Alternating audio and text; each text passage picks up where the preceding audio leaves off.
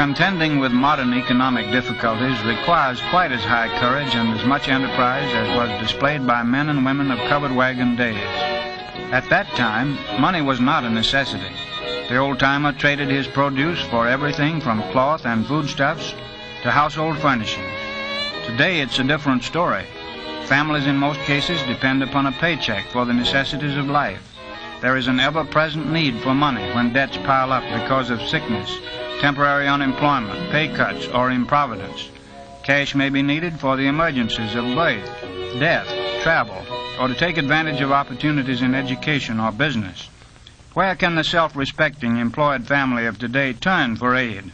Not to nature, as did the pioneer of 1833. It must turn somewhere. What is the answer?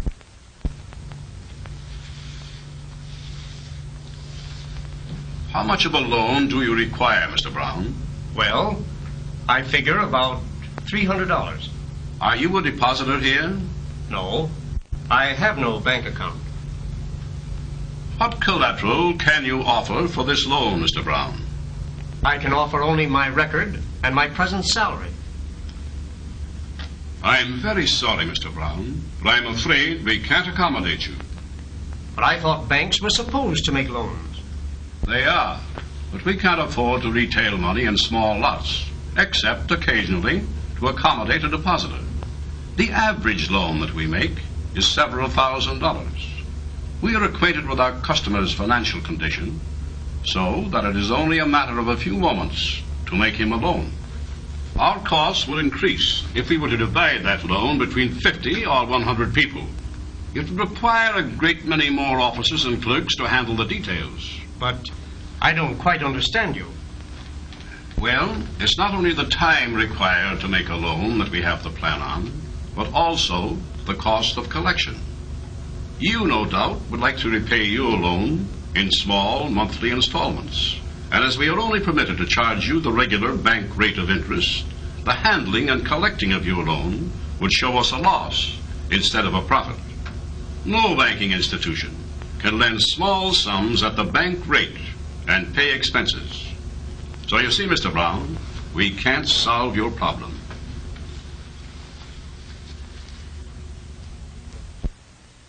Evidently, this is not the answer. Then what is the answer?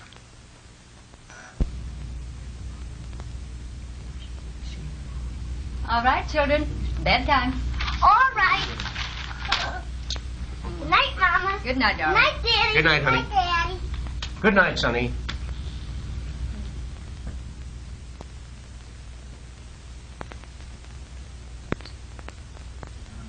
Mary, I saw the banker today, and all I got was reasons why banks can't make small loans. Oh, but what are we going to do, John? We must have money to meet those overdue grocery and doctor bills. I don't know, dear, but we'll find some way.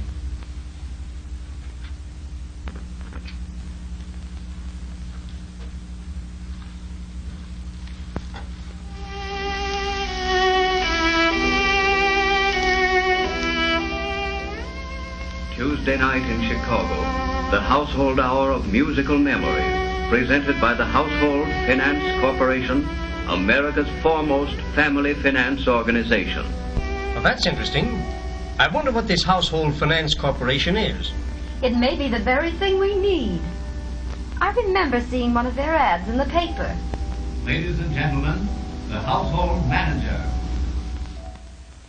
In the days of our forefathers, when commercial banks were organized to finance commerce and industry, maximum interest laws of 6 to 10% were provided.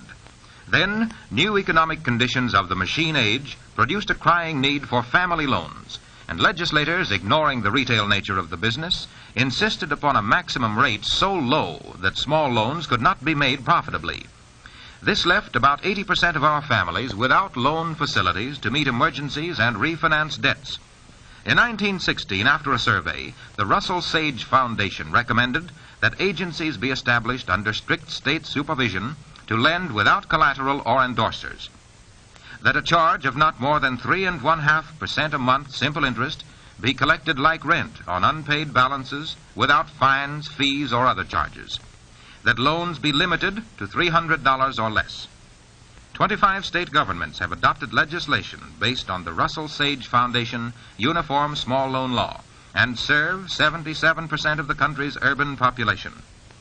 These laws license and supervise firms which loan money to families without requiring outside endorsers or bankable security.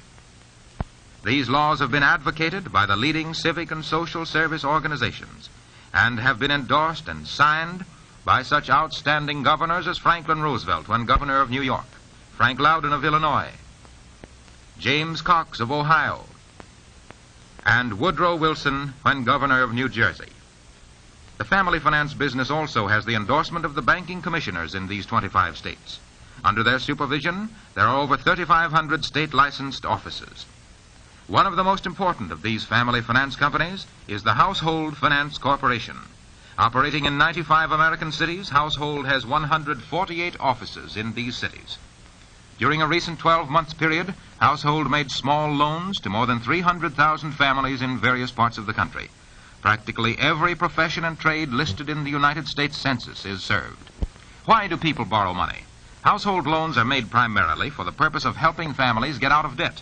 82% borrowed to pay family debts already contracted. 9 1/10% of the families borrowed for business needs. 2 8/10% for travel and vacation. 2 6/10% for education. And 2 1/10% for moving and miscellaneous expenses. Of course, it costs more to retail small sums of money than to lend large amounts. The costs of investigating, making, collecting, and bookkeeping are approximately the same for loans of different sizes. But these fixed costs occur only one time when Household borrows $1 million from the bank. They are repeated more than 5,000 times when Household lends the million to over 5,000 people. There are also 60,000 monthly collections and that many bookkeeping operations during a year. You will always find Household ready to give its customers the advantage of the lowest possible charges consistent with sound business practice. If in doubt, ask any bank about Household.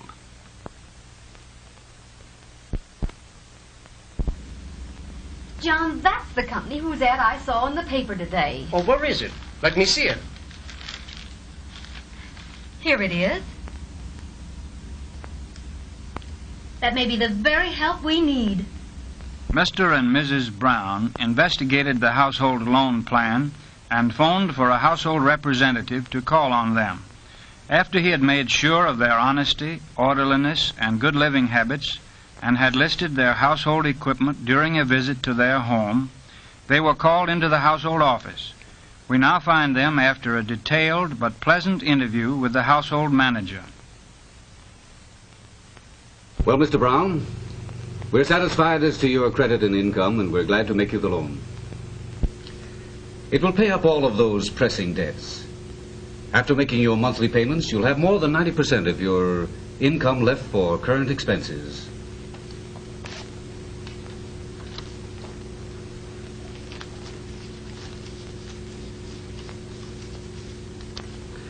There is your money, and this is your payment book. Thank you. And you may depend on our making the monthly payments when they are due. I'm confident of that. Your receipts show how promptly you've taken care of your other obligations. And you know the more rapidly you pay off the loan, the less it'll cost you.